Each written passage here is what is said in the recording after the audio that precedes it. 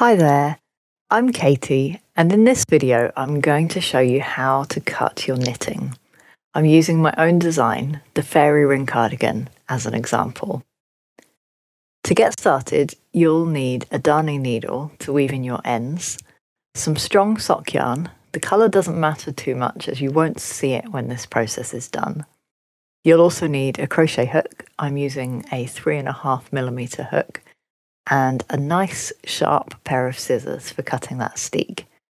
Once you've got everything ready, let's get started. So first, let's visualise what we're going to do. Looking at the front of your cardigan, the steek is a bridge of 5 waist stitches. You can see them clearly as they're marked by a change in the colourwork. We're eventually going to cut right up the middle of that central stitch, but first we need to work a crochet reinforcement, beginning at the hem and working all the way up one side of the cardigan, then working down from the neck edge on the other side. So first, let's weave in all of our ends to the wrong side of the cardigan, working away from the steek. This means that none of those ends are crossing that central line where we're going to cut, and they won't unravel once the cardigan's cut open. Now let's look more closely at those 5 steek stitches. Again, the middle of that central stitch is where we're eventually going to cut. Now imagine that those stitches are numbered from right to left. 1, 2, 3, 4, 5. The crochet reinforcement is going to be worked either side of stitch 3. So firstly, between stitches 2 and 3, working up from the bottom of the cardigan, and then between stitches 3 and 4, working down from the top. To begin, make a slip knot with your sock yarn and put it on your crochet hook. Then insert the hook into the cast-off edge between stitches 2 and 3. Wrap the yarn over the hook and pull up a loop to the right side of your work and then through the slip knot. This secures your yarn to your knitting, ready to start the reinforcement.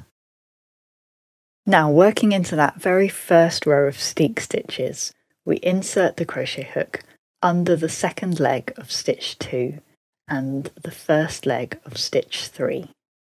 At this point you should have 3 loops on your crochet hook, 2 of them from your knitting and 1 of your sock yarn. Now wrap the yarn over your crochet hook and pull that loop through the 2 loops from your knitting only, leaving 2 loops of sock yarn on your crochet hook. Now wrap the yarn over the hook again, and this time pull it all the way through, so you're left with just 1 loop of sock yarn on your crochet hook. That's 1 crochet stitch completed. Now we do the same again in the row above. Insert the crochet hook under the second leg of stitch 2 and the first leg of stitch 3. Now you have 3 loops on your hook. Yarn over hook and pull the loop through the 2 loops from your knitting only. Yarn over hook and this time pull it all the way through. Now repeat this process row by row, one at a time, up the front of the cardigan until you reach the neck edge.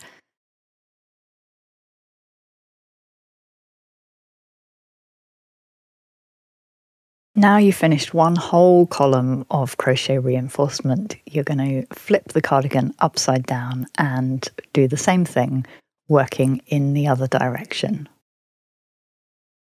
So same again, you're going to make a slip knot with your sock yarn, pop it on your crochet hook, and then push the hook through the cast on edge, pull up a loop and pull that through your work and through the slip knot to secure your sock yarn, ready to begin your second column of crochet.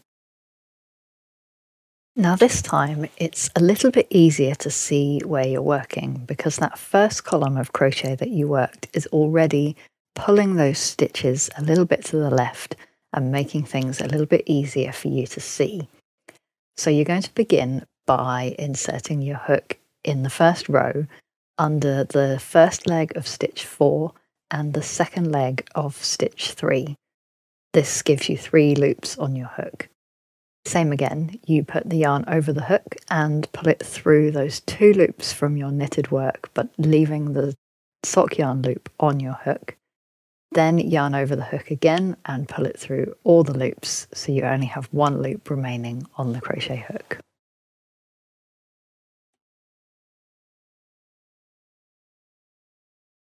Continue like this, row by row, working down the front of the cardigan, and you'll soon see that those 2 columns of crochet start to make the central stitch pull apart, revealing a ladder in between, which is going to make it nice and clear exactly where you're going to cut. When you reach the hem, break your sock yarn, leaving a little bit of a tail, and then thread that tail through the final loop from your crochet hook to secure the end. Now you're ready to cut, and those 2 lines of crochet are showing you really clearly where you need to cut. You just need to be careful not to cut any of the sock yarn reinforcement, and make sure you only cut through 1 layer of your cardigan. You don't want to cut the back of your cardigan open by accident, just cut the front. Really carefully, cutting every strand of yarn between those 2 columns of crochet.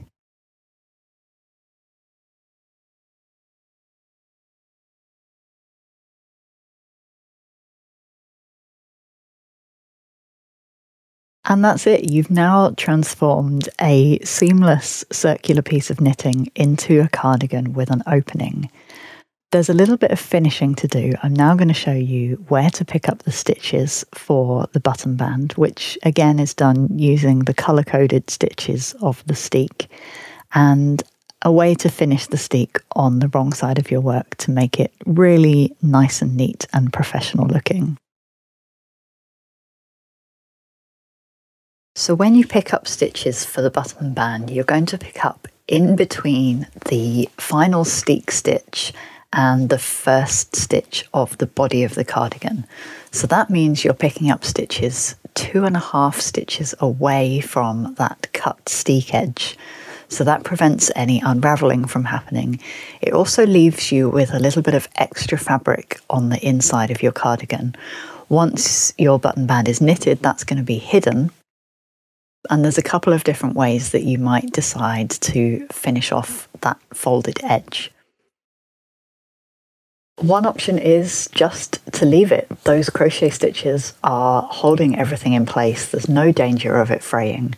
So if you are happy with how it looks and you don't want to do any more work, you could just leave it as it is. However, if you're up for doing a bit of finishing, you could sew it gently down, either folded towards the button band or over towards the body of the cardigan, and gently tack it down with some of the main colour from your knitting to hold it in place. However, by far my favourite way of finishing a Steek, and the one I'm going to show you, is to cover that edge with a decorative ribbon. It's so much my favourite way that I actually designed this woodland ribbon especially to go on this cardigan. So there's a couple of ways you could do it. You could fold the Steek edge over towards the body of the cardigan and stitch it down, or you could cover it up, fold it towards the button band and cover it up there. The only thing to bear in mind if you decide to do it that way, obviously on the button band that has the buttonholes in, you might end up covering those buttonholes, and you'll be able to see what I've done on my version is use my sewing machine just to prepare some machine sewn buttonholes in that other button band so that the buttons can still go through. So firstly, I will fold over the cut edge of the ribbon, so that's tucked underneath, and carefully pin it to the top of the button band. I'll pin both ends first and then the middle, and then gently pin in between until I've got the whole ribbon carefully put in place along the button band, ready to stitch. And I'm going to stitch using just a really simple whip stitch along the edge of the ribbon, picking up a few fibres from the knitted button band. I'm taking care not to go all the way through to the right side of my knitted work, just because I'm using a pale coloured sewing thread to match the ribbon. I don't want that to show through on the right side of the button band, so I'm being a little bit careful about that while I stitch this up one side, across the top of the ribbon, and then down the other side and the bottom to secure it over that cut edge.